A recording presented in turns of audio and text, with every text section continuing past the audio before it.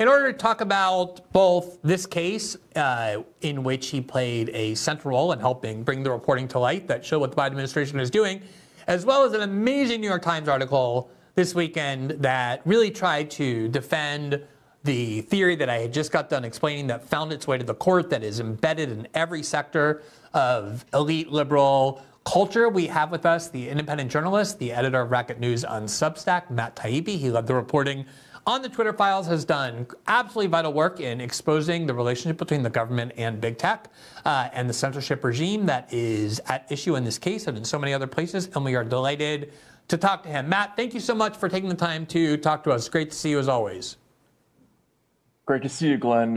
Kind of a brutal day, though, I have to say. that was not a very encouraging oral argument, I have to say. I think, and it's interesting. Let's start with that, because I think a lot of people were expecting the conservative justices automatically to look at what the Biden administration is doing here and say, oh, this is an obvious and glaring violation of the First Amendment, which is how I look at it. And I think what people don't fully understand about the Supreme Court and these justices is that they are fully embedded in the Washington power structure. They, interact socioeconomically and in every other way and culturally with the people who form the highest levels of government. And there seemed to be this naive sense on the part of even some of the conservative justices that, look, all that was happening here was that the FBI was calling and just trying to be helpful. And the White House is just trying to share their opinions, and there was nothing coercive or abusive or aggressive about it. The decision always rested with big tech. I'm wondering what you make of that dynamic and of the way in which the Supreme Court is kind of embedded in the political structure in Washington that they now have to judge. Yeah, Glenn, I totally agree. I mean, I was really shocked by the difference in the way that these judges talked about the case versus the appellate judges in the lower hearing. I attended that colloquy in New Orleans, and you could tell that the judges in that case, if you read that ruling, by the way, they cut out quite a lot from the original lower court ruling, and they were pretty even-handed, pretty tough on the plaintiffs in the case. But they were clearly horrified by the evidence. I mean, that was abundantly clear in the way that they interrogated the government's lawyers in that hearing. They repeatedly compared the conduct of these agencies to the mafia. Nice internet platform there. It'd be a shame if something would happen to it. The scale of it, they took note of, and that was completely different from how these Supreme Court justices behaved. They accepted the central premise that these were just sort of polite, friendly suggestions from the government that's just trying to help save the nation and prevent misinformation, which is incidentally a fundamental misunderstanding of the case. As you know, the plaintiffs are actually partly suing because they were censored for correcting government misinformation. So there was a striking difference between those two institutions, I would say. So I think that the way in which people understand the relationship between government on the one hand and big tech companies on the other is fundamental to how people understand what happened here in terms of what these communications really were about. And probably the most encouraging exchange happened very early on. I think it might have even been the first question when Justice Alito asked the Deputy Solicitor General Fletcher. He said, you know what, I've been reading these communications between the government and big tech, and what strikes me is the way the government talks to big tech. I was, talking earlier, and I know you've had this experience too, but like when the government tries to convince you not to publish something, but they know it's ultimately your decision, they're very polite. They're trying their best to convince you, to persuade you, to give you information, to negotiate with you. Like, hey, maybe if you're going to publish this, you could withhold this. That was the experience I had throughout the entire Snowden reporting and other instances when I've had classified documents and we've negotiated with the government, or not even negotiated, but just gave the government an opportunity to, look, persuade us. And usually they don't persuade us, but the way they behave themselves is very, very deferential because the power is in our hands, because they know the ultimate decision rests with us.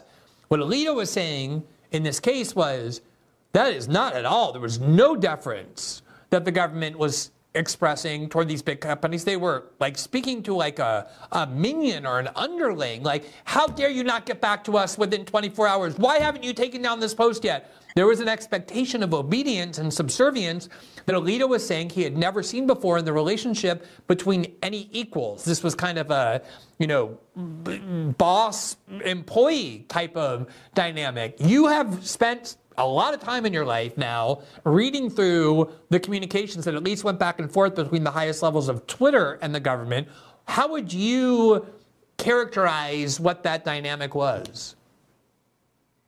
Yeah, first of all, you're exactly right. The government, when it wants to protest something to a journalist, first of all, they're talking to the journalist, right, Glenn? I mean, when you've had these interactions before, they're arguing with you. They're not going over your head to talk to your boss and say, you have to hold the story, you have to kill this story for national security reasons.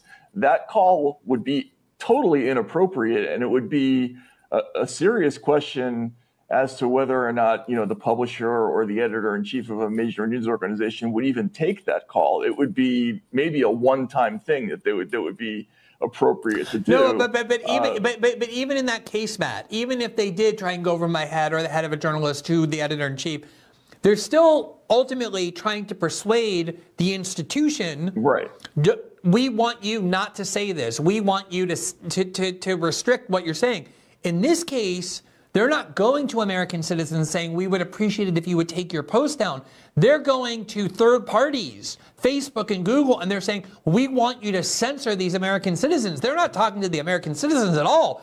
They're trying to get the American citizens silenced by going and having third-party corporate platforms censor those citizens for the government.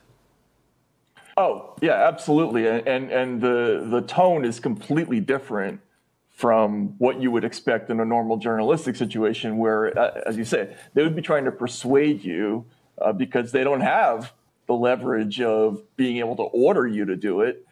So they would make a best case. They would, pull out the charm, do whatever they have to do. What we found in the Twitter files, and also what significantly what they found in the Missouri v. Murphy v. Missouri case, was a tone of really sort of a master canine kind of relationship where they would say things like, they would ream them out, they would MF them, or they would use profanity. Why isn't this down yet? Why hasn't this been fixed? They would blithely just give them huge lists of names, and you write back 6 hours later, how come there's been no action? We found in the Twitter files emails that said things like, sorry to add to your workload, right?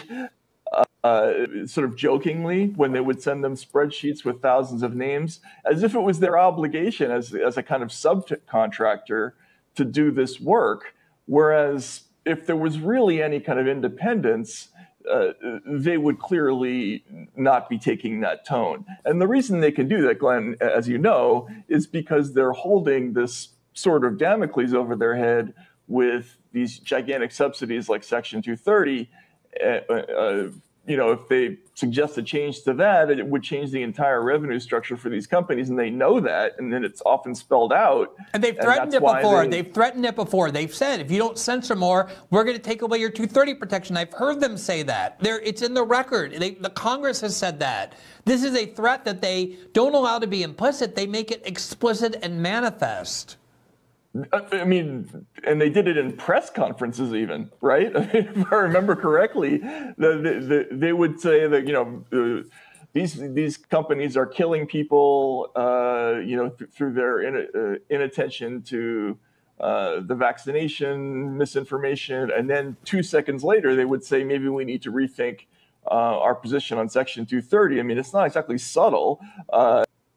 This stuff's really right out in the open. And another thing that we found in the Twitter files was that Twitter clearly understood these constructions to be a threat. They talked about how there, legislation is being considered that would affect our revenue. This is very open, and there's an abundance of evidence, not just from us, but what was dug up in the depositions and in the document discovery of this lawsuit. There's no shortage of it. It's very clear what the quid pro quo is meant to be and why they were taking that tone. And so you're very right to point that out. Yeah, and I think the other thing that's worth noting is that in this case, the incentives that these big tech platforms have to assuage and please and obey the government is not only an avoidance of punishment, meaning, oh, we better do what they say or they'll take away our 230 protection, but also these governments lavish on these platforms gigantic contracts. Like Apple and Facebook and Google do billions of dollars worth of work for the Pentagon, for the CIA, and cloud storage, all kinds of services.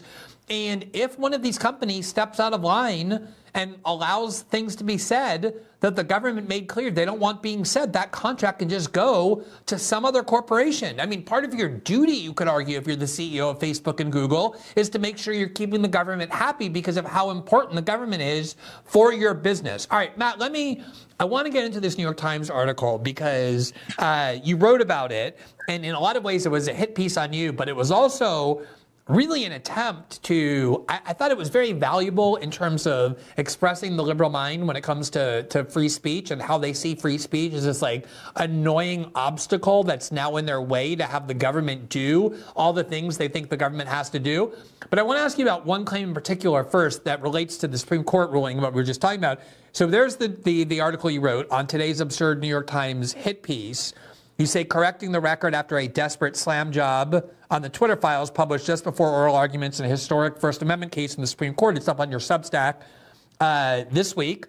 And one of the inaccuracies you point out that was expressed in the New York Times article was that in your very first story that you published on the Twitter files, the first of many dozens by you and multiple other journalists, you, being the honest journalist that you are, said, within these documents I'm reporting, I can't say there's direct evidence of U.S. government orders or forcible order instructions to censor, but there's a lot of circumstantial evidence of it. The New York Times took that and quoted that in their story to try and say that the Twitter files never found any evidence of any actual government instruction or direction by your own admission. Why was that so misleading to the point of being deceitful by the New York Times? Yeah, and not only did they claim that, but they claimed that we got that idea from Mike Benz. Mike Benz, a former Trump administration official who we didn't even meet until the Twitter file stories were over. The significance of what they were saying and the reason it was so deceptive, and I can't believe that these two experienced reporters, Jim Rutenberg and Stephen Lee Myers, didn't read the actual Twitter files reports, is that, yes, although it was true that when we looked at the documents and relating to the Hunter Biden laptop story, which is the subject of the first Twitter files report, I didn't find correspondence talking about direct FBI involvement in that case. But in all the subsequent reports after that, within days of moving on from that story, we found on a grand scale in enormous quantities evidence of direct government involvement in all kinds of other things related to the 2020 election, COVID, the Russiagate scandal. It was one email after another where we saw things like flagged by DHS, flagged by FBI, flagged by FITF, flagged by Treasury, flagged by other government organizations. And this led us to find more documents that described a very formalized, elaborate relationship between all of these agencies and Twitter and other forms. So that was the subject of months of reporting that occupied most of December of 2022 and January of 2023. The implication that we only hit upon that thesis when we met Mike Benz in March of the next year is deeply sort of deceitful And I mean, I think, as you saw, the wording was about as bad as it gets when it comes to that kind of thing.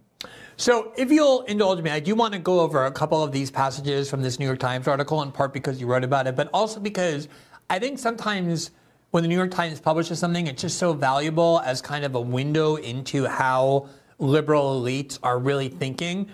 And I was involved in this discussion in the last few days with a bunch of Brazilians about this perception in the United States, alleged by some people, that I've somehow changed my ideological alignment from the left to the right, that you've done the same. There's some idiotic book coming out that makes this claim.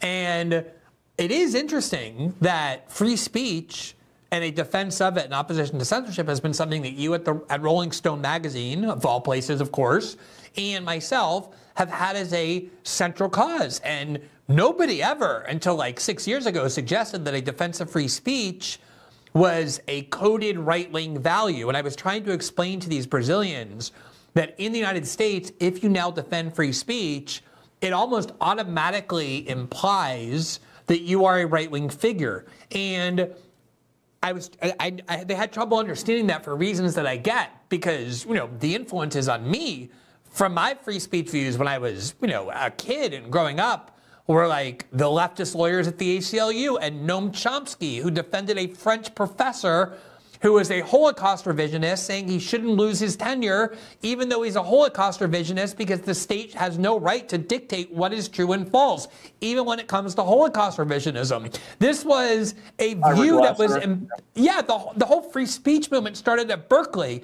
Like, a lot of the most important free speech precedents of the 20th century were written by left-wing judges. But here's the New York Times. And as you say in your Substack article, replying to it and criticizing it, it's clearly designed to prepare liberals for this oral argument that happened today. And here's the headline of it: How Trump's allies are winning the war over disinformation. Their claims of censorship. Notice, the only people worried about censorship are Trump allies. Their claims of censorship have successfully stymied the effort to filter election lies online. So here's the New York Times framework of how to understand free speech, Matt. On the one hand, you have far-right, Trump-supporting extremists like you and me who are worried about free speech. And then on the other hand, you have good, responsible people who want the government to fight lies online.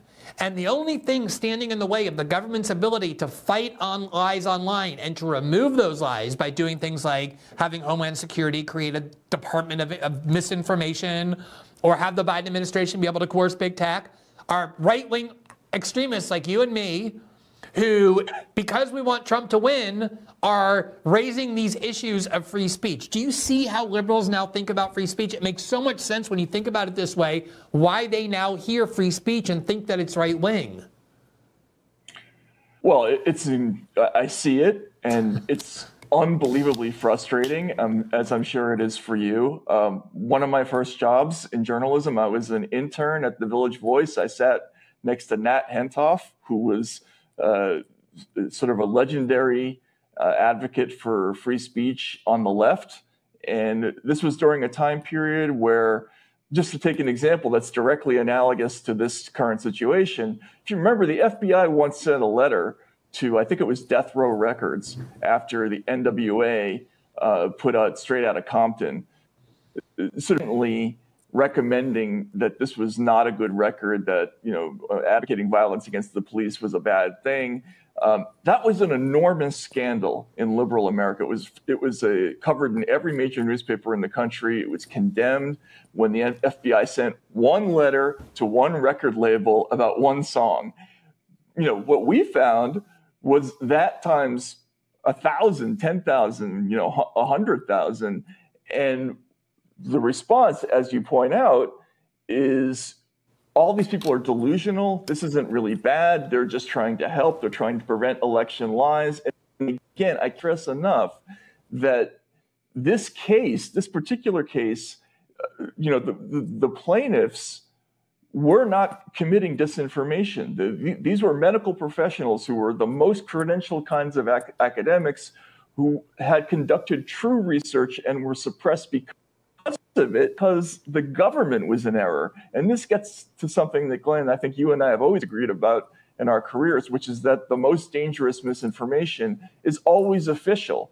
The official lies, whether it's Gulf of Tonkin or the WMDs or Russiagate or whatever it is, those are the most dangerous. And the only defense against that is unfettered free speech in which people get to express their opinions and do independent reporting. But they want that suppressed. This new vision of kind of American liberalism sees that as the enemy. They have successfully painted that and coded it as a right-wing view. It's a complete 180 that we have to reckon with now. I'm curious to know what your thoughts are about how we go about fixing it. Matt, there's no question in my mind that if this framework that has been created, and I really believe it was created after 2016 as a reaction to Brexit and then to Hillary Clinton's defeat, Donald Trump's election, where they said, holy shit, we can't allow free speech on the internet. Look at these people going wild and ignoring what we're telling them to do. If the UK can leave the EU and Donald Trump can beat Hillary Clinton, what can't happen? We've lost all control if we allow free speech. And this is where this disinformation industry was concocted out of nowhere. They got Pierre Omidyar and George Soros and Bill Gates to fund it. And it's not a conspiracy theory. Those are the people who are behind it, along with intelligence agencies fund these, Reid Hoffman, all these liberal activists. And the idea was, put a scientific gloss on the censorship regime so that we can pretend that we're not censoring political speech or dissent that we dislike. We're censoring some scientific category that we've now invented a new credential in called disinformation. And it's disinformation experts, apolitical disinformation experts, who now identify the kind of information that is both false and dangerous, and that can justify its removal.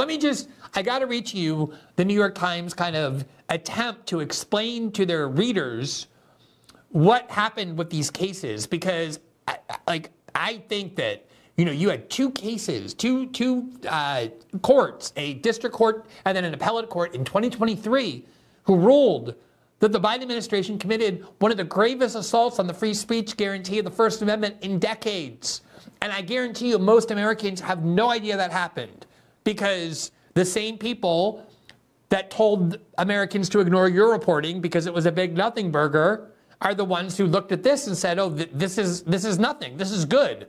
So here's the New York Times now realizing, well, we got to kind of tell our readers what the Supreme Court's about to decide. Here's their version of how to understand this. Quote, in September, the U.S. Court of Appeals for the Fifth Circuit scaled the order back significantly, meaning the district court ruling, but still found the government had most likely overstepped the limits of the First Amendment. That sent the case to the Supreme Court, where justices recently expressed deep reservations about government intrusion in social media. Ahead of the court's decision, agencies across the government have virtually stopped communicating with social media companies, fearing the legal and political fallout as the presidential election approaches, according to several government officials who described the retreat on the condition of anonymity. 3 years after Mr. Trump's post about rigged voting machines and stuffed ballot boxes went viral, he and his allies have achieved a stunning reversal of online fortune. Social media platforms now provide fewer checks against the intentional spread of lies about elections. Quote, the people that benefit from the spread of disinformation have effectively silenced many of the people that would try to call them out, said Kate Starbird, a professor at the University of Washington, whose research on disinformation made her a target of the effort. It took a aim at a patchwork of systems started in Mr. Trump's administrations that were intended to protect U.S. democracy from foreign interference. As those systems evolved to address domestic sources of misinformation, federal officials and private researchers began urging social media companies to do more to enforce their policies against harmful content. This is the New York Times telling their readers that the only thing the government is doing is trying to keep everybody safe from Donald Trump's lies and from disinformation that's designed to help Donald Trump. And this is why they think that if you stand up and say, you know what, on free speech grounds, I don't want the government controlling online speech. I don't want the government dictating what is and is not disinformation. This is why they think you're on the right, because they believe that the only people who would believe in free speech at this point are people on the right, because the censorship is designed to protect the country from right-wing extremism. I mean, do you see how clear it is when they frame it this way? Oh, absolutely. And notice how many things they gloss over in just that little passage, like the fact that they presented this entire program as an effort against foreign misinformation and disinformation, and sort of on the fly converted it to allowing the State Department, for whatever reason, to be involved in combating domestic misinformation and disinformation. But leaving all that aside, you're absolutely right. They frame this as being about Trump, being about things like Sharpiegate, whereas in fact, it's a whole galaxy of topics that most of which have nothing to do with Donald Trump. A lot of them are just a sort of a broad switch from what one source of mine called CT to CP, counterterrorism to counterpopulism. It's just government going after stories that run counter to official narratives, and they just don't like that idea. A great example being, again, in this case, you had Dr. Jay Bhattacharya. Now, the WHO, like a PhD, a scientist, a highly respected expert in public health at Stanford University, whose views were continuously censored, even though most of them turned out to be true. He's one of the plaintiffs in the case, alleging that the government was responsible for the censorship of his political opinions online. That's one of the people whose speech they got censored, was one of the leading, most credentialed experts in the scientific establishment. Go ahead. Sorry, I just had to emphasize who he is. No, of course.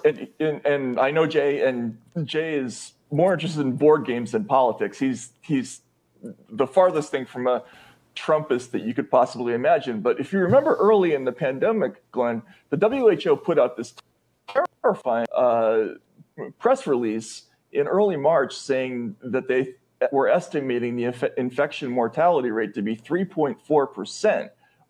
Which is an enormous number. I mean, we were looking at a specter of millions of deaths, possibly even in that year. Well, Dr. Bhattacharya had conducted an experiment in Santa Clara County that found that they had overstated that number by roughly a factor of 22, that the real infection mortality rate was closer to 0.015, which was exactly matched the numbers that came out of French cruise ship on the Diamond Princess.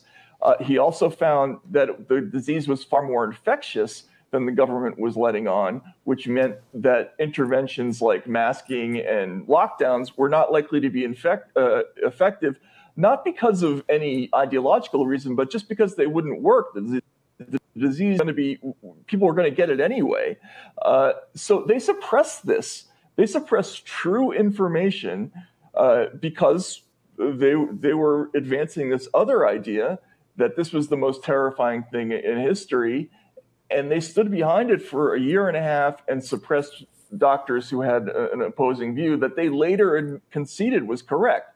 Now that's why we have the First Amendment. We have the First Amendment to prevent the government from creating a hegemonic opinion that no one can challenge, and it was misused and overlooked exactly as the constitutional framers feared in this case. And that is what is so terrifying about the situation. And Matt, the thing that is so important in what you just said that I just have to draw out and emphasize is it is not confined to one issue. It's not like this was done as an emergency against election questioning of 2020 because of the insurrection, quote unquote. It wasn't done as an emergency in response to the COVID pandemic. It was a framework. It is a framework that is being used in every major political debate. We've seen the same kinds of censorship on the same basis when it comes to the war in Ukraine. The first, where people were constantly being censored because they were challenging the NATO narrative about Ukraine. Rumble is not available in France because France demanded that Rumble remove RT and other Russian state media as a condition to remaining in France.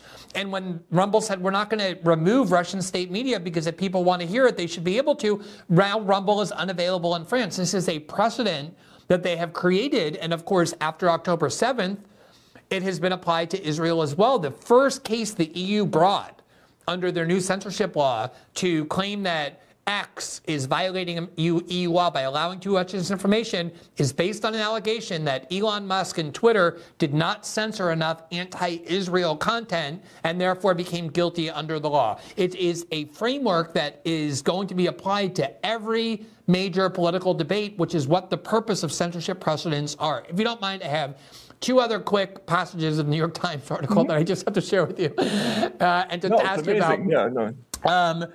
Okay, so I was saying before that like a bridge too far, the one bridge too far was when they tried to put that crazy resistance fanatic, that neurotic woman in charge of the Office of Disinformation under the Department of Homeland Security. Everybody was like, this is a ministry of truth. This is like what Orwell warned about explicitly. It's a ministry of truth inside Homeland Security. The New York Times is revisiting this as an example, not of the government going too far, but of the way in which right-wing fanatics like you and me prevented the government from doing the good things it should have done. Here, listen to what they said. Quote, even before the court rules, Mr. Trump's allies have succeeded in paralyzing the Biden administration and the network of researchers who monitor disinformation. Matt, we have paralyzed the Biden administration as well as these newfound experts who monitor disinformation. Quote, officials at the Department of Homeland Security, this is who the New York Times is upset, are being impeded. Officials at the Department of Homeland Security and the State Department continue to monitor foreign disinformation, but the government has suspended virtually all cooperation with the social media platforms to address posts that originate in the United States. Quote, there's just a chilling effect on all of this, said Nina Yankovic, a researcher who in 2022 briefly served as the executive director of the short-lived Homeland Security Advisory Board on Disinformation. Quote, nobody wants to be caught up in it. Matt, the New York Times is angry that Homeland Security is no longer allowed to monitor and control domestic speech inside the United States. What is there to even say about that? I mean, Glenn, I'm sure you've had this experience of having discussions with people who used to be down the middle, sort of ACLU liberals, and you would say something like, you know that foreign intelligence services like the CIA or even the State Department are by statute like prevented from engaging in changes of propaganda. They are not allowed to do state-sponsored censorship within the United States, and yet they have these whole formalized structures that they want to impose. How can you be in favor of that? But there's a whole new generation of people who believe that that's totally appropriate. I think they just cast it as a anti-Trump issue. I mean, the lengths they went to describe somebody like me as a Trump ally. Solely because you believe in free speech. Matt, everything, this is the thing I think is so important to understand. Every last issue in our political discourse is viewed through one prism and one prism only. Is it pro-Trump or anti-Trump? That is why, as long as if you can be a neocon who 10 years ago liberals were calling Nazis for supporting torture chambers and CIA black sites and Guantanamo and due process-free imprisonment, people like Liz Cheney or Nicole Wallace. And as long as you criticize Donald Trump but don't change any of your other views, liberals adore you. The only prism that they understand, they're monomaniacally obsessed with Donald Trump. Everything is pro-Trump or anti-Trump. And because, and this is why this New York Times article is so important, they see free speech as a major obstacle to stopping Trump because censorship is their main tool to stop Trump. The only people they believe would advocate for free speech are people who love Donald Trump. This really is how they think. Yeah, and just two quick things about that. Please. First,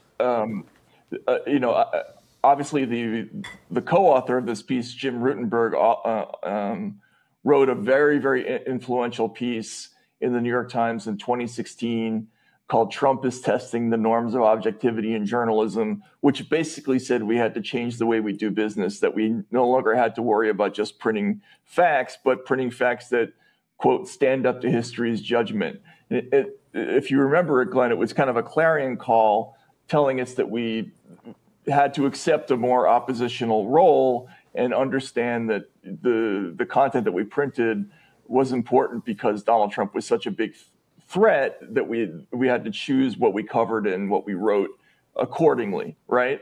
And so he makes it very plain in this piece that he talks about how a central part of Trump's social media.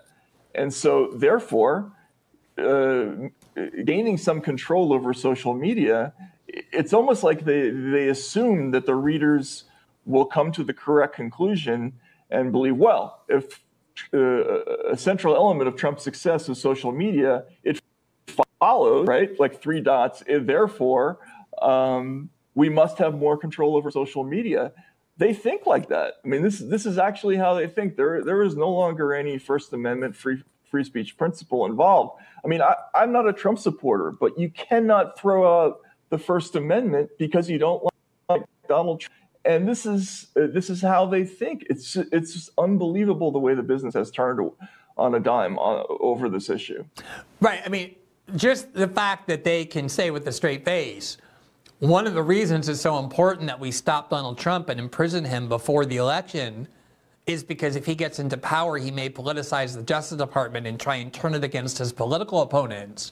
And there's nothing in their brain that alerts them to the contradiction in that formulation.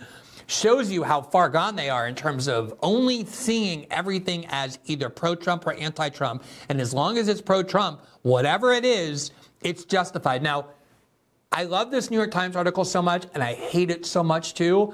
And I could spend all night just going over every paragraph with you because it's just filled with every pathology and sickness of the liberal mind in the United States. But I just can't not do this one last one. And then I'm going to let you go because this one. Okay, so as you know, Matt, because we've talked about it so often and you wrote about it and lots of other people did, I left The Intercept in 2020 when they refused to allow me to publish an article analyzing the contents of what was on Hunter Biden's laptop and what it said about Joe Biden and his ethics, because a week earlier, they had published an article, just like every other media outlet did, saying, citing the CIA, that the Hunter Biden laptop and the materials on it were Russian disinformation and therefore could not be trusted. Now, as everybody knows, that was a lie. The materials on the Hunter Biden laptop were completely authentic and genuine down to the last comma. It was obvious back then. That's why I was willing to stake my journalistic reputation on it. But everybody admits it now, including the New York Times and everybody else. And yet nobody ever went back and said, hey, remember when we spent weeks right before the 2020 election telling you that the Hunter Biden materials were Russian disinformation because the CIA told us that. It turned out that was false. Okay, I try to let that go, the fact that they will never retract that. But listen to this, Matt. The Hunter Biden laptop episode is cited in the New York Times as an example of why censorship is so important. Here's what they say, quote, social media, with its pipeline to tens of millions of voters, presented powerful new pathways for anti-democratic tactics, but with far fewer of the regulatory and legal limits that exist for television, radio, and newspapers. So they're saying... what are they talking about? They're saying that the problem with the internet is it's too, at least with radio and television, you had a small number of corporations that could be controlled by the government. And the problem with the internet is there's not enough control. There's too much free speech. And then here's their example. Quote, the pitfalls were clear. During the 2020 campaign, platforms had rushed to bury a New York Post article about Hunter Biden's laptop out of concern that it might be tied to Russian interference. Conservatives saw that as an attempt to tilt the scales to Mr. Biden. Administration officials said they were seeking a delicate balance between the First Amendment and social media's rising power over public opinion. Quote, We're in the business of critical infrastructure, and the most critical infrastructure is our cognitive infrastructure, said Jen Easterly, the director of the Cybersecurity and Infrastructure Security Agency, whose responsibility includes protecting the national voting system. Quote, building that resilience to misinformation and disinformation, I think, is incredibly important. Matt, they are lamenting the fact that the government now has a harder time doing things like burying the Hunter Biden story because apparently they think a true story, because implicit in that is that that was a Russian disinformation plot and the government needed to protect us by burying it. And they didn't just bury it, by the way, they censored it. Facebook algorithmically suppressed it up until the election. Twitter actually brute censored it based on a lie. And the New York Times, Matt, to this day is still citing that as an example of the kind of reporting we need the government to suppress. This is an explicit pro-censorship manifesto from the New York Times. And, you know, I understand that political operatives will want to censor. That's why we need a First Amendment to bar them from doing so. Political officials, government officials always want to censor. The thing that has amazed me the most, that I find absolutely surreal, is that 40 years ago, this newspaper was going to the Supreme Court to protect the right of newspapers and citizens to express themselves without government censorship. And now they're running not op-eds, but news articles that have no purpose other than to discredit free speech advocates as far-right extremists and to herald government censorship as the only thing that can save us. I mean, of all the things that we live through that are absolutely bizarre, to me at least, that is the most bizarre and disturbing. How do you feel about that? Yeah, no, Glenn, I'm with you on that. I mean, first of all, that topic came up when I testified before the House. There was a question, I believe it was from one of the representatives from Massachusetts who said, well, aren't you concerned that this would be like 2016 hack and leak operation? You know, you're basically talking about the Hunter Biden story that so affected that election. And I had to interject and say that story was true. Whatever you care about the source of the WikiLeaks disclosures, there was nothing inaccurate about it, but their minds are now wired to think that even something that is true can be misinformation or disinformation or malinformation. So in this case now, even though the disinformation was actually on the part of the CIA, they were the ones who put out the false story that this story came from the Russians, and that was accepted by all the journalists who covered that story. They're worried about the true part, which was the story that Miranda Devine at the New York Post put out. Twitter didn't just suppress the story, they blocked people from sending it to each other via direct message, which is a tool they only used against child pornography, usually. But the remarkable thing about this is just that it shows the incredible lengths to which they will go to suppress something that's accurate in the name of national security. And they no longer understand, I think, the difference, like why we allow true information to get out there, because they don't trust the public to make the right decisions when they see something that's true. So obviously the public, their children, they have to be prevented from seeing the bad thing, and it's natural to them that they must have that role, which I think is crazy. And it's amazing to see journalists going along with it. Yeah, exactly. And I think, I think it's important to note, because we're talking about liberal orthodoxy, I think some people are surprised to hear justices they regard as conservative, like Brett Kavanaugh, Amy Coney Barrett, even to some extent John Roberts, seemingly sympathetic. Not necessarily as much as, say, Ketanji Brown Jackson, but still somewhat sympathetic. And I think it's very important to note that this isn't so much of an anti-Trump sentiment. The fear is that people will become too populist, meaning they'll become too independent of institutions of authority, and they need to be constrained, they need to be controlled, they can't be given too much freedom. And there are a lot of people embedded in the conservative establishment who look at the Trump movement and the populism that it's provoking, and any kind of anti-establishment ideology, including on the left, and that's their real enemy. And so it shouldn't surprise people that kind of traditional conservatives like Mitch McConnell and Mitt Romney, and it's not surprising that some of the justices on the Supreme Court who are regarded as conservative are a lot more like Mitt Romney and Mitch McConnell than they are, say, like Donald Trump, also view this kind of Wild West on the internet as being too dangerous to permit, and therefore are sympathetic to government attempts to try and put some limitations on it. And in that, they share the same views as the New York Times, which happens all the time these days, that the two establishment wings of both political parties find themselves much more in agreement than not. And I think the reason that what that means is that left-right is not really the relevant metric any longer. It's more, are you within that establishment? Do you want to strengthen it? Do you believe in its right to control? Or do you see it as something to be subverted and something to be liberated from? And we just kind of have the wrong vocabulary that if you're on the outside of that establishment and see it as a threat and something to be liberated from, you now get described as being right-wing. And it's just the wrong vernacular. But at the end of the day, I don't really care about the labels. I care about these values. Yeah, and Glenn, just quickly, I know we're running out of time, but you went through this with the Snowden reporting, the hostility that you got from the national security apparatus was really aimed at the idea that the public can't be entitled, they're not entitled to get even information that might upset them, because there needs to be this establishment control over information. There are some things that the public just can't handle, right? This was this attitude that was very pervasive, and you saw it even in some prominent journalists who gave you a hard time and suggested that you were an accomplice to crime and that sort of thing.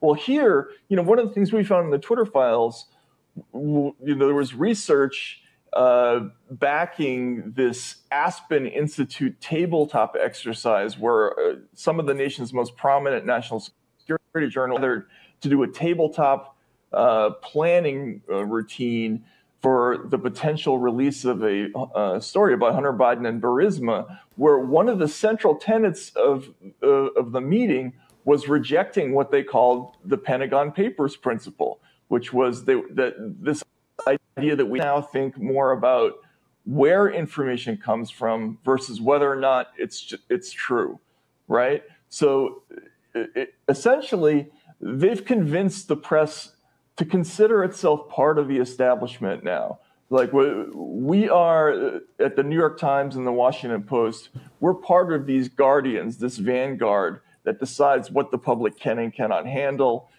We don't want to be a conduit for things that might rile up the population. And 40, 50 years ago, when Cy Hirsch was considered the great journalist of our time, I've had that attitude, but now this is the prevailing attitude among establishment journalists. And as you know, Glenn, it's just such an incredible revolutionary change in how we look at things that it's stunning to watch, but never more forcefully expressed than in this piece, as you put it. Yeah, and I'm sorry, I just need that one thing, because I could go on all night about this, that honestly what really happened inside these journalistic institutions, as you all know too, is that in the age of Trump, they jettisoned every long-standing principle.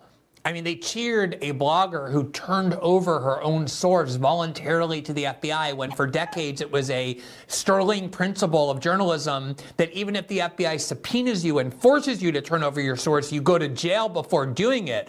But one of the things it was career-ending to give up a source. Yeah, but let alone to do it voluntarily, to beg and they cheered her for doing it because they saw it as a strike against Trump. But the big thing that they changed is exactly what you just said, which is journalists never previously cared about a source's motives or who the source was. As long as the information was genuine and in the public interest, that's all you cared about. And one of the things that happened in 2016, as you probably remember, was everybody was desperate to get their hands on Trump's tax returns. And somebody And to this day, the New York Times has no idea who took part of Trump's tax returns from an old year, 2012 or 2013, dropped it in the mail and sent it to the New York Times. The New York Times got the story, got the tax returns, and they verified it and they wrote about it. They published it. And I remember the journalist who was the lead journalist, David Barstow, who won 2 Pulitzers for other reporting, went on NPR. And NPR said to him, "How can you publish this information when you have no idea who the source is?" And he said, "Journalists don't care about the source. We don't care, the source in Watergate was motivated by like petty and vindictive anger over being passed over by Richard Nixon for a promotion to the FBI director. Sometimes sources are terrible people. Sometimes they have terrible motives. All you care about is the document genuine and is it in the public interest?" And these institutions, after 2016 and WikiLeaks, changed their internal policy to say that if there's information that we get, even if it's genuine and even if it's in the public interest, we should consider not publishing it if it comes from a source with bad motives, namely a foreign source trying to help Trump win. They explicitly changed the core standards that govern journalism for decades in the name of preventing any kind of reporting that might help Donald Trump win or his opponent lose. That was what they did with the Hunter Biden story, and it's what they've done continuously and will continue to do because they now really don't even pretend anymore that their mission is journalism. They see their mission as stopping Trump, and everything else is a means to that end. Thanks for watching this clip from System Update, our live show that airs every Monday through Friday at 7 p.m. Eastern exclusively on Rumble. You can catch the full nightly shows live or view the backlog of episodes for free on our Rumble page. You can also find full episodes the morning after they air across all major podcasting platforms, including Spotify and Apple. All the information you need is linked below. We hope to see you there.